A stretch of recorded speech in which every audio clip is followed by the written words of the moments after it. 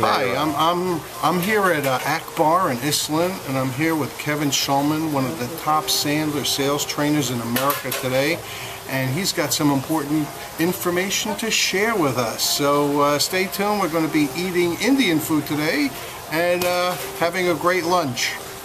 Okay, this is Kheer. This is their dessert. It's a pudding, and we might try that later. So we have some lentils, we have some creamed spinach with cheese, we have the paneer here, it's potatoes, and what do we got here? More potatoes, more rice, and chicken tikka masala. Oh yeah, that's a good one. This is Akbar, and it's very well laid out. It's a beautiful restaurant here in Iselin, and it's got a lot of table space in the main dining room. The chat noodles that they have. And they have some coriander and some curry soup for those that want soup. Okay, so here's their version of the salad bar. Mint chutney, some rice, some sausage, some eggplant, and some chickpeas. And chickpeas. Aloo tikka masala. Okay, look at this. I'm going to try some. Here with Kevin. Kevin is trying the aloo tikka. What is that? I've got no idea what it is, but it's good. Tastes like potato? It's definitely got a lot of potato. Got a nice zing. Definitely your mouth is awake after eating this, but in a good way. Some appetizers here. I have a potato. Curried. Very good. And one of these aloo tikkas, which is essentially like a falafel. It's fried and it's made into these little patties, and they're wonderful. Absolutely wonderful. We have the onion culture here, and how is it? You just had the first bite. It is hot and delicious and soft and crunchy all at the same time. It's a wonderful thing. My favorite Indian bread is the onion culture. I did order the onion culture because I don't know if they make the one with coconut and raisin, because that one is like eating cake. But the onion culture is wonderful. Bits of onion in between the layers of the bread. Just absolutely melts in your mouth. Yes, it's a crepe. On the side, you have a coconut sauce and a garlic sauce. In the crepe, we put potatoes, onions, and all stuff inside. Okay, we're going to try that. What I love about Indian is it's every time it's a different flavor. But there's some potato inside and some garlic sauce.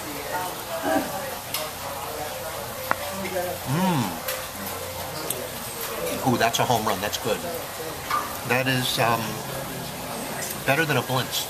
One Jew to another. I didn't say better than my grandma's Blintz. Okay. I just said better than a Blintz. I made my Blintz with all the garlic and onion sauce there, and let's see what this tastes like. I've got this Indian Blintz in front of me, and it's just filled with potatoes and stuff and that special sauce. Let's see what this thing tastes like.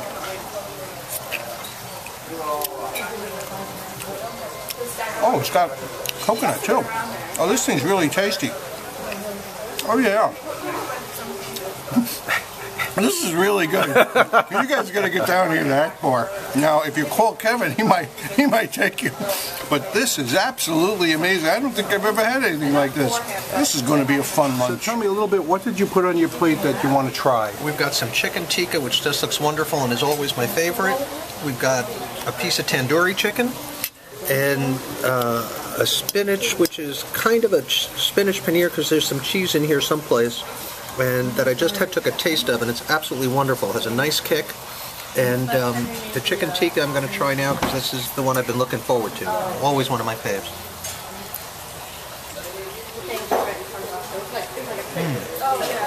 Up to snuff? Tender, yeah. And it's delicious. And it's got flavor and kind of wakes up your mouth, but it's not hot and spicy. It's just got a nice little zing to it. Very good. I'm a fan of chicken tikka masala. I've got me some here at Akbar. Let me see what this is like. Oh.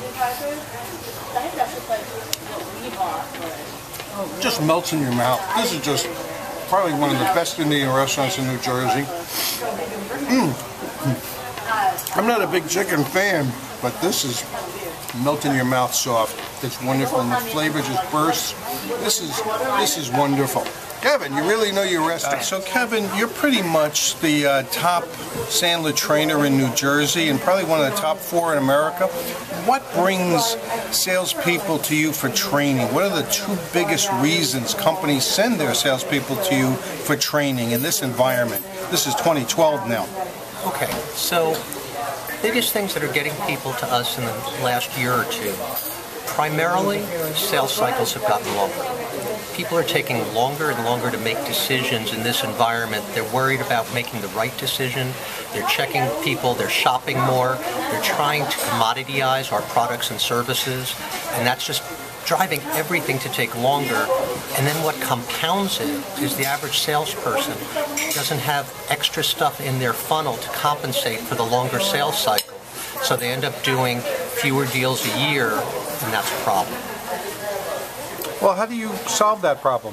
That's what training is. That one you have to pay for. But the reality is you've got to take control of the process up front and talk to new prospects about the process of the selling cycle and what does that look like and how long are you going to allow them to take to make that decision. Well, you know, there's a lot of sales training systems out there. What makes Sandler so much better? There you go. There's another good question. A couple of good answers. One is, and first and foremost, we're all about ongoing reinforcement training. None of us do the 8-hour seminar and then all of a sudden change the way we run our business. We're just not hardwired to take information in that way. So rather, we do small doses over long term, and that way we can really change people's behavior. And more than anything else, I'm in the people-changing business. In today's marketplace, where virtually everything is commoditized, how do you train somebody to prevent them from selling strictly by price? Probably the biggest problem I have with business owners that are sending me salespeople. Their complaint is that their sales guys are dropping price first and trying to sell on price, when we all know we should be selling value rather than price. And one of the biggest problems is salespeople feel the need to educate their prospects.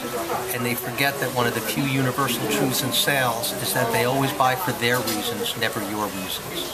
And if we can just spend some time asking enough questions to find out what their real buying reasons are and what their compelling reasons are to buy, then they'll realize that you're the kind of business physician or your sales physician that's willing to diagnose before they prescribe.